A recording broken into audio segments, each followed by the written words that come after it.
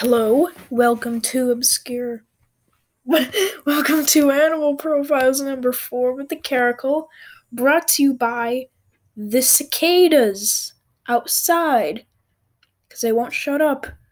The cicadas, they're everywhere.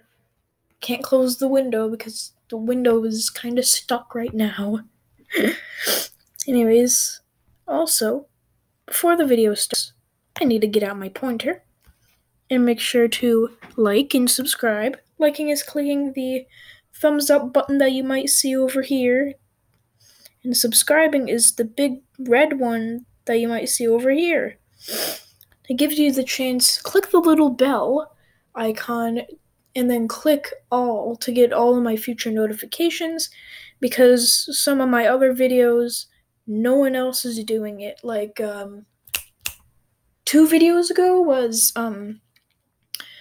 what was it? Another 5 scary animals in speculative zoology. And then also the new dinosaurs updated edition.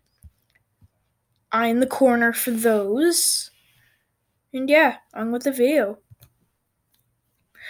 And I made it dark mode friendly, so all of you dark mode users can now watch my videos without getting your eyes pierced.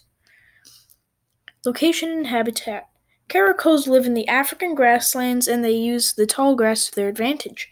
They need tall grass to hunt effectively, so they can hide from their prey in the grass, and then they pop up, kill the prey, and eat it. Diet. Caracals are hunting cats, so they eat meat, of course, mainly because they're cats and they have hunter teeth. They normally hunt guinea fowl and can jump to tremendous heights. They can normally take down the birds before they get out of the cat's range. They can, I think, correct me in the comments if I'm definitely wrong, but I think they can jump up to heights of 10 feet, which is still pretty tall for an animal that's about the size of a house cat. This is basically the wild, more agile variant of the house cat.